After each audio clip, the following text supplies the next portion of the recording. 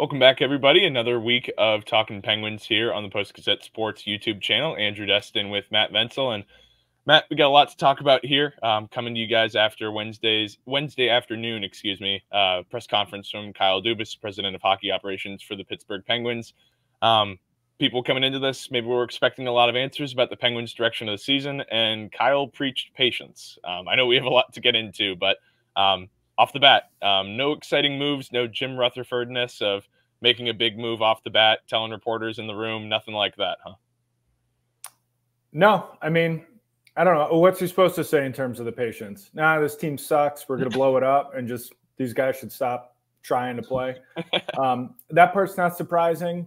He's also going to wait for the market to materialize. I mean, the closer we get to the deadline, typically teams get more active. You mentioned Jim Rutherford. That's the exception. Jim's one executive who likes to get guys in early so they can develop chemistry and get going. But, there's a reason that we see a lot of these deals happen within 48 hours of the trade deadline. It's GMs just kind of waiting for, really for buyers to become desperate. So, it makes sense that Kyle Dubas would want to just kind of let things breathe and see how things play out over the next couple weeks. But I do think he said a few things about where this team is heading. Didn't give a ton of information, but I think he provided at least the, kind of the framework of what we can expect from the Penguins over the next, 6 months, maybe.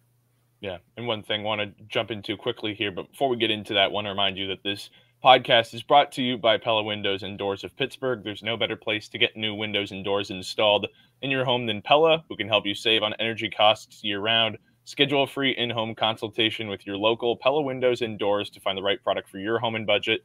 Give them a call at 866-593-1560 to discuss your project further. Again, that's 866-593-1560 to get started planning on your new windows and doors installation with Pella Windows and Doors of Pittsburgh.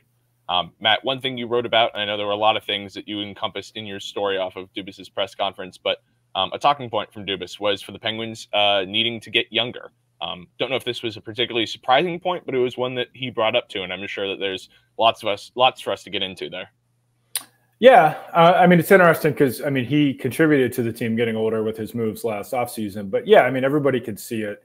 It's not just the average age of the roster. The Penguins are the NHL's oldest team. Many of their top players are in their mid-30s. We all see that. But, it's not just they don't have young players. It's, all the teams that compete for the Cup, they have at least one or two young studs who are helping to drive the bus. So it's not a matter of just like, let's get Sam Poulin up here to play on the fourth line. It's a matter of finding young impact players who push teams deep into the playoffs. That's just what we've seen, Colorado, Cal McCarr, Braden Point from Tampa, for example. So, yeah, I thought that part was interesting. Not that he said, okay, yeah, we need to get younger. We can all see that. But he said that while answering a question about Jake Guentzel.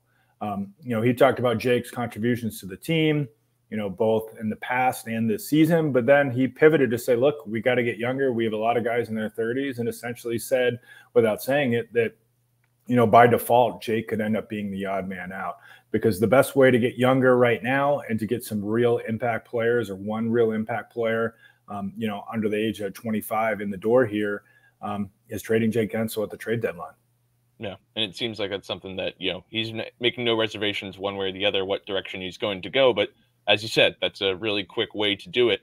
And it maybe isn't a surprise either, but when he's highlighting the core of the older guys, the Hall of Fame, future Hall of Famers that he's mentioning, of the Crosby, Malkin, Letang, it wasn't Guentzel being part of that core, it was Erik Karlsson. And I don't think that that's a big shock given what Kyle Dubas gave up this offseason, but it almost came across to me as, we're building around these four. Guentzel's not part of that group. There's only so many guys that we can keep.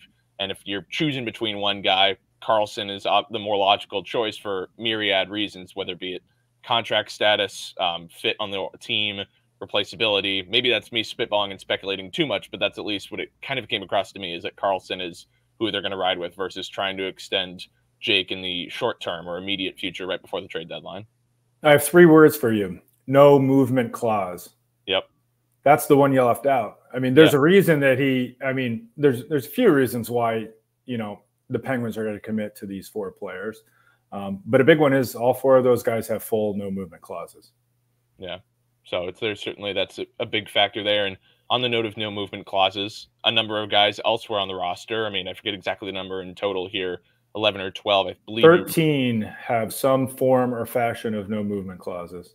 Yeah, so there you have it, 13 guys, and Kyle Dubas said he has not approached any of those guys about considering moving them ahead of the trade. Yet. So you tip the hand there. Do you anticipate those being conversations that maybe take place over the next 2.5 weeks? Yeah, not with the core 4 guys that we just talked about, which apparently includes Erik Karlsson. Kyle said he made it clear to them that, and Mike Sullivan apparently, that those guys are safe through the season and they want to build around them. But yeah, maybe some of these other guys, especially guys with partials. I mean, Jake has partial no movement or no trade clause. I don't have the data in front of me in terms of how many teams that is, but if there's a team that's on his list that is in contention for a cup that Jake might be interested in or think he might want to sign there, he might approach Jake and say, well, what about this? Or a guy like Raquel. Raquel has partial no trade protection.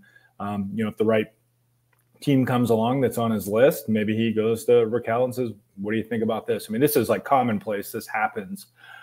You do see sometimes players like wielding that power. Phil Kessel nixed a trade to Minnesota a few years back before he ultimately got dealt to Arizona. We all remember the Patrick Hornquist saga. He had a full no trade, I believe. And, then Jim Rutherford tried to trade him. And he was like, you know what, if you don't want me, I'll leave. I'll go to Florida, finish his career there. So, they're not completely like just making these players off limits, but it does kind of trim down the potential suitors for the Penguins if they do move some of these guys. It's more so we're talking about guys like Raquel, Jake Guentzel, obviously, Riley Smith. But in terms of guys with no movement clauses, I don't expect that to happen. And also don't get excited about Jeff Carter, people. even if Jeff Carter did want to be moved, I don't think there's going to be too many people lining up to trade for him. No offense to Jeff. I think we kind of need to clip that highlight. That's breaking news if there ever was one. Let's not. I kid. But it's a worthwhile point to bring up, though, about all these contracts, because Dubas said how he's been approached by numbers of other general managers about players on his roster. And it kind of brings up the point of who is realistic that can be moved. If you have all these no move, no trades, you have a core 4 of guys that, included in that group that you don't want to move, it raises the question of how many guys really are realistic that could be moved relatively easily. And, that's excluding the group of the no move, no trades. And I know you've highlighted a few of those. We've talked about them on this podcast before, but is that a list that's bigger than maybe just a name or two, or is it a bigger list than maybe I'm leading on to?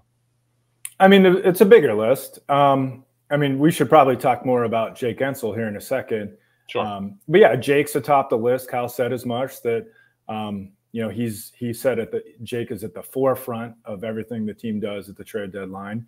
We'll see if that means he sticks around. I mentioned Riley Smith. He has 1 year left on his deal, but obviously that signing has been not great. It doesn't look like Riley wants to be here. And as much as he's struggled this year, I still think, he has enough of a track record that a contender like Florida, or maybe goes back to Vegas, maybe one of those teams comes out to him. I think he has a $5 million cap hit. He definitely has 1 year left on his deal beyond this year. So maybe the Penguins just try to trade him for what they can and create a little bit more financial flexibility and maybe pick up a future asset. Alex Nedeljkovic is one we talked about previously. He's kind of come back down to earth here a little bit. I won't say what he did to his bed in the last game. In his words, he soiled the bed. But he has struggled. So I don't know if he's going to have the same kind of value that maybe he would have, a month ago or 6 weeks ago, but he's a pending UFA. There's another one in there I'm forgetting about. But you also think about some guys with term. Rickard Rakell, I don't know what his value is right now on the market. I'd assume he still has potential trade value, but, he has 3 more years left on that contract. He's a guy who's, in his 30s, early 30s, and has had a disappointing season. I don't know if teams are going to be, really trying to get him, but, maybe that's one thing they could do is to move on from him and create the flexibility. Brian Russ has a full no move clause or no trade clause. He's not going anywhere. And then the one guy I do worry about, or not worry about, I'm not worried. I don't care. Bad word. I wonder about is what I meant to say is Marcus Pettersson. I'm not saying they should trade Marcus. I think he's had a great year, although he too has stumbled a little bit here the last couple of weeks. But very good player. You could argue he's been their second, maybe at minimum third best defenseman this year. But he only has 1 year left on his contract beyond this year, and Kyle Dubas is talking about Kris Letang and Erik Karlsson, being here for the long haul, or at least for the next couple of years. Are they going to be able to afford Marcus Pettersson, especially with them giving out that contract to Ryan Graves? So, I'm not saying they should trade Marcus. I'm just saying that's one to watch here because, as much as Jake Guentzel is obviously maybe the biggest name that potentially could change teams across the league, I do think Marcus Pettersson is a player that if they did put him out there, he would be able to get them a pretty nice return as well. Yeah, and it's not as if this isn't a guy they've floated before in the past. We've talked about it. Yeah, Marcus has almost been traded like 28 times since he came to Pittsburgh. I mean, he would have been in the JT Miller deal last year if that would all come together, for example. Yeah. Poor guy. Yeah, I feel for him. What a kind fellow, too. I mean, nothing but just lovely. But, I mean, he seems at this point in his career that he doesn't, maybe understandably, young guy early in your career, you get traded, and then you're talking about getting traded again. I can easily see that letting that affect your play. I mean, we've kind of seen that with P.O. Joseph a little bit, but I think at this stage in his life and his career, as much as probably Marcus doesn't want to be moved, I think he's able to block out that kind of chatter. Yeah, probably better than earlier on in the career. But you mentioned Guentzel. Obviously, need to get more on that. It was not made abundantly clear by Dubas, nor was he particularly asked about it, if he's had direct conversations or discussions with Guentzel's camp agent, Ben Hankinson, as of late, when it comes to contract negotiations for an extension. You said it, Dubas has not made any concrete decisions about Guentzel's future, but these next 2.5 weeks are going to be a big factor there. Obviously, there's a lot of directions the Penguins could go here with Guentzel. I'm just opening up the floor to this conversation, what actually tangibly could happen over the 2.5 weeks that would make it seem, logical is not the word that I want to use, but feasible that the Penguins maybe would keep Guentzel, and conversely, how do you expect this playing out? Yeah, I don't believe that what the team does on the ice over the next 2.5 weeks will dictate anything. I think maybe that was more of a reference, I could be wrong, but more of a reference to contract talks, if they're even ongoing. Yeah, I mean, it's going to be really interesting to see how this plays out. I would say I went into this press conference kind of still leaning towards the fact that they might keep Jake. Obviously I felt more strongly about it 2 weeks ago before he got hurt, before the team lost 5 of 6. They could make the case like, okay, well, we're within striking distance of a playoff spot. We're just going to see this through. But the last couple of weeks, at least, I think it has kind of changed a lot of things. So we'll see. What I do think is I don't think there's any way that they just let Jake play out the year and potentially test free agency. I think if there isn't a deal in place over the next 2 weeks, they will move him. I don't think they really have a choice to move them. I mean, I think if they were still within striking distance of the playoff spot, still right there, I mean, I think you could justify it as, yeah, let's give this team a shot to see what it can do. But I think the team has made a loud statement the last couple of weeks that this team ain't doing anything. So, I think it would be prudent of Kyle, if he's not able to get something done, to move on from Jake. And, I found his comments interesting. I mean, just circle back to what we were talking about 10 minutes ago or whatever. I mean, the fact that he was like, Jake's a great player, but I've told him this, we need to get younger. And so that to me tells you what Kyle is thinking. And so we'll see. I do think Jake wants to stay here. I do think Jake is a player who doesn't care too much about, I make X amount of dollars and it stacks up with this player. But he also wants to feel wanted, and money often makes a player feel wanted or coveted. So it's going to be really interesting to see how this plays out. But, I will say I walked away from that press conference with Kyle with, now leaning towards Jake is going to be gone. Yeah, it's kind of the same conclusion I came to just based off his comments. And the one thing that stuck with me in particular was when talking about Jake, then he also brought up the need, as we've mentioned, to get younger, and brought up a few of the key prospects in the Penguin system, but also highlighting the importance of taking advantage of another team's surplus at a certain position, of young guys. If, let's say, for example, they have 7 or 8 young defensemen they think highly of in an organization, or a surplus of forwards that they like, it'd be hard for the Penguins to not take advantage of that, just given where their prospect pool is at as an organization. And it's not as if when he talks about getting younger, I don't think the solution, and I'm saying the obvious part out loud here, but the solution is not coming internally, right? It's going to have to be external upgrades. Right. And I do think, like, if he trades Jake, like, I don't know how much like a 2025 first round picks means to the Penguins. I think the package is going to be headlined, if they move him, by a really good young prospect who's knocking on the door of the NHL if he isn't there already. I mean, I think the Penguins should prefer that over a first round pick, because, odds are, if a team is trading a first round pick to get Jake Guentzel, that team is good, and it's not going to be a high pick. And you just don't see many players outside of the top 5 make the leap to the NHL right away. And then there's even fewer who succeed. I know in Pittsburgh, we've seen a lot of guys come right in. We just, saw one of them get their jersey retired here the other day, guys who came right in as rookies and made an impact, but that's rare. So, I do think if the Pens look to move Jake Guentzel, they're going to be looking for good young players. And the thing I keep going back to is the package that Winnipeg got for Dubois from the Kings. A little bit different because that was an offseason move, and they had a contract lined up with Dubois, who was going to be a free agent. But they got Gabe Vigliari, a good young center. They got Alex Iafallo, who's a veteran winger, and they got some other stuff too. So it wasn't just like future picks and all that stuff. They got some young contributors who could walk in. I think that's the kind of the package that the Pens could look for if they were to trade Jake Guentzel. Right. It's certainly, I mean, there's different ways you could go about it, but I feel like if you are the Penguins, that's the more preferable option, like you mentioned, with all those reasons outlined. One more thing, not to cut you off, but when Kyle's talking about the next couple of weeks as well, I mean, I also don't completely rule out the possibility, we were talking about dumping a guy with term. Maybe one of the factors at play is like, okay, maybe the return for Jake isn't quite a home run.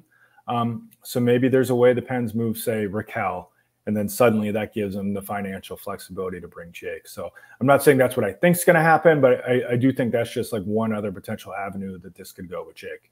Yeah, it's just an example of how this isn't so cut and dry, black and white as it might seem from the outside, is that there's a lot of factors at play here. And Dubas mentioned one other thing being that they are opening up a little bit of cap space this offseason too. It's not extensive. It's not going to be quite to the degree of last year before they got Erik Karlsson, but they will have a little bit more wiggle room to work with guys like a Jeff Carter coming off the books.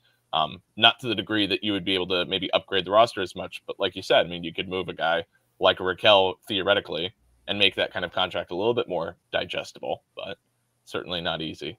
On the flip side, I wanted to bring this up quickly before we get into some other topics. Dubas mentioned not being willing to trade any future assets to make the team better ahead of this year's trade deadline. That probably isn't much of a surprise, but just given where this team's at in terms of the draft picks it does have at its disposal, it feels like that's not really much of an option regardless, right? These aren't things that are going to be moved in conjunction probably with any move, even extending into the offseason. I don't know that draft picks are something that the Penguins are going to be willing to part with in any case. Yeah, they're not going to be buyers. Yeah.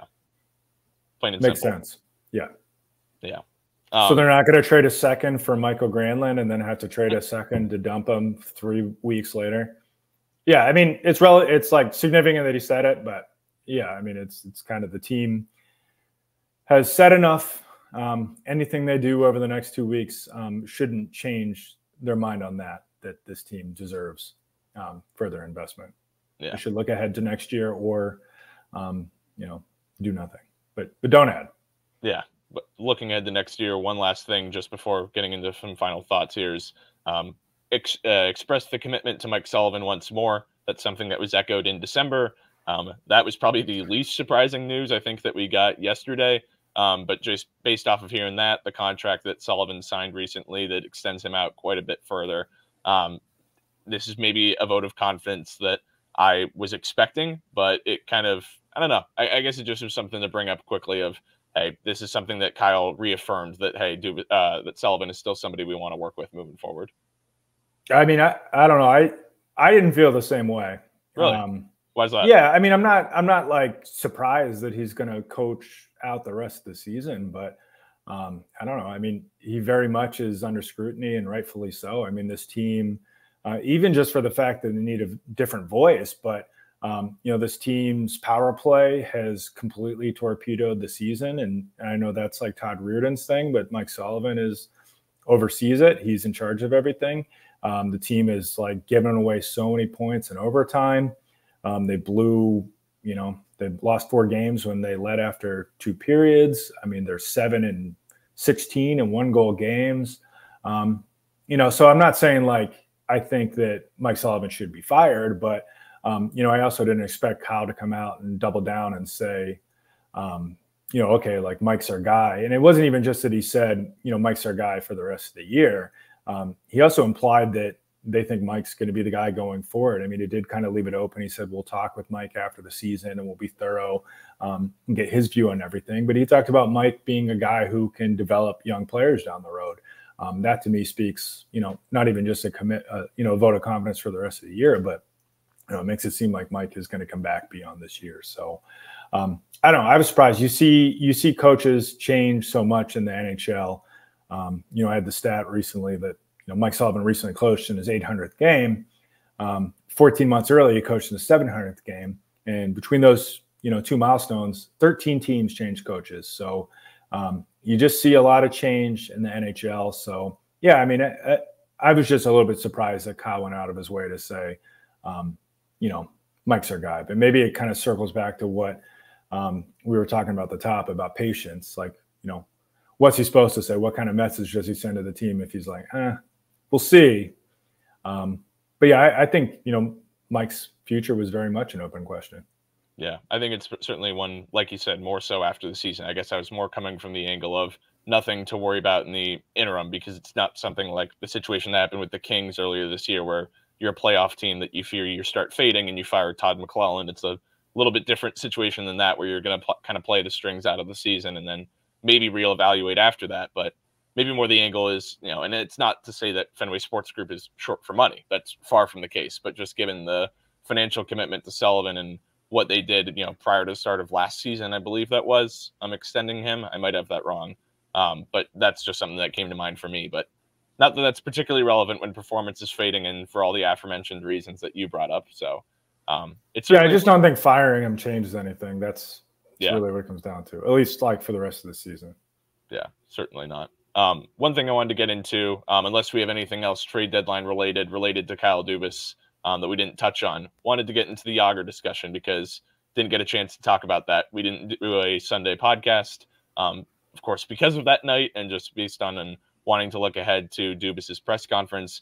Just wanted to get your thoughts on that night. Being there, both of us were there. Obviously, you were somebody who grew up being in the presence of watching Jágr, or at least being more familiar with his play than I was. Just wanted to ask you, what do you make of the night and the event in general? Yeah, I mean, the Penguins knocked it out of the park. They do with all these ceremonies. I mean, this one was special because we haven't seen a jersey retired in a couple of decades now. But it was great. It's significant, obviously, that Mario Lemieux was there. Given the differences he's had with Fenway Sports Group, we'll see if that kind of leads to a thawing in that relationship. They were able to thaw the relationship with Jaromir Jágr, although it sounds like a lot of that was on Jarmir's end. But yeah, I think it was a great ceremony. I think some of the things that stand out, obviously, him coming to practice on Saturday. I think that was really cool for the players. I thought it was really cool for the fans, and I think he got a kick out of it too. Sunday, I don't know, maybe it was a little overkill with the warm-ups.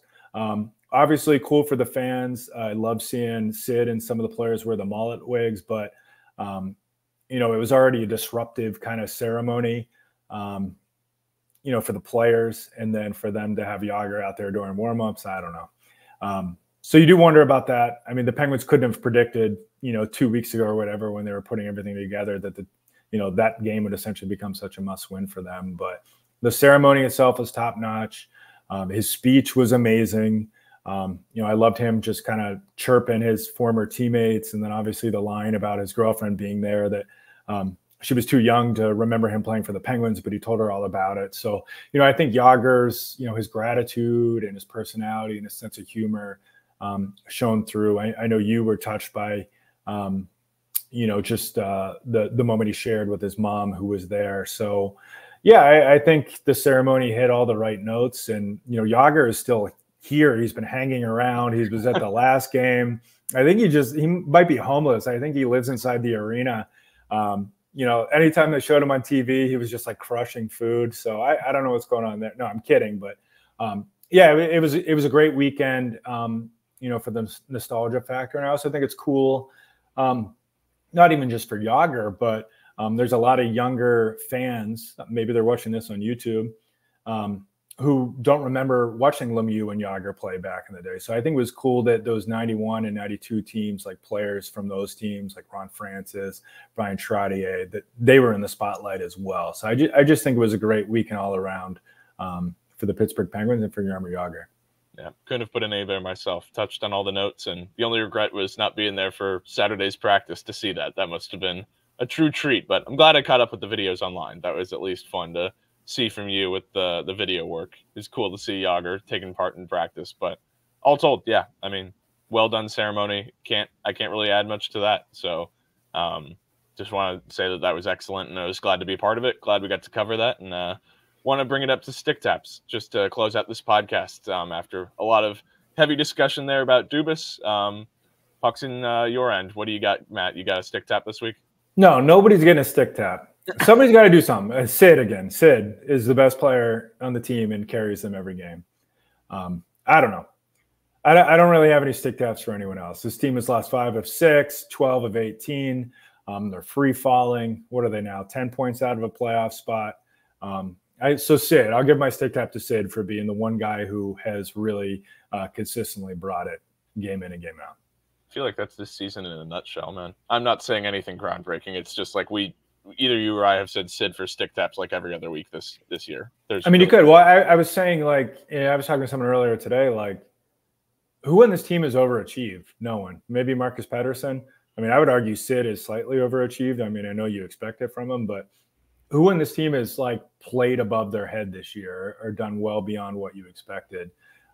Maybe Ned for a little while, but he's come back down to earth. So, yeah, no one has really stepped up. And the reason the Penguins are still, can kind of squint and see a playoff spot is Sid's brilliance. Yeah, I got nothing to add. That's perfect. All right, let's go. You got to add something. It can't just be me talking, all right? All right, fine. My stick tap is going to go to Lars Eller. I was just going to say for him, if nobody has performed above expectations like Crosby has at the very least, but if there's anybody who has played to expectation, I think Lars has exactly done that. And if anything, maybe slightly more, but that's just given the offensive contributions because now it's 11 seasons he's had with 10-plus goals. I don't know if that was something that was particularly expected. And Kyle Dubas mentioned during his press conference yesterday how the third and fourth lines have kind of been asked to produce more offense because of how bad the power play has been, maybe at the sacrifice of more defense. I don't think that's been the case with Lars, though. I think it's still been pretty consistent defense. The metrics will show that. And offensively has probably chipped in more than expected. So by no means a world beater. We're not saying that that's Lars Eller, but I'd say it's been a pretty good season all around for him. Well, now that you just praised Lars Eller, he's the one I couldn't remember earlier when I was talking about a potential trade candidate. Ooh. Teams are desperate for centers. I don't think you're getting a first-round pick for Lars Eller, but a lot of teams are looking for centers. I know he has another year beyond the season, but the cap number is under $3 million.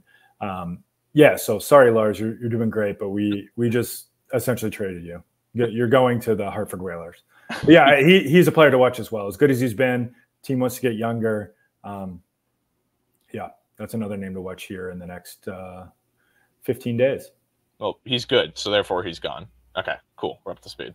Sweet.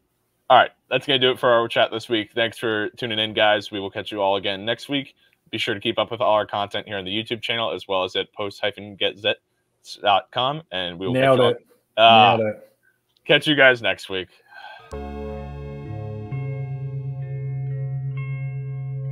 Thank you for checking out this content from Post-Gazette Sports. If you watch this video on YouTube, please like the video and subscribe to our channel.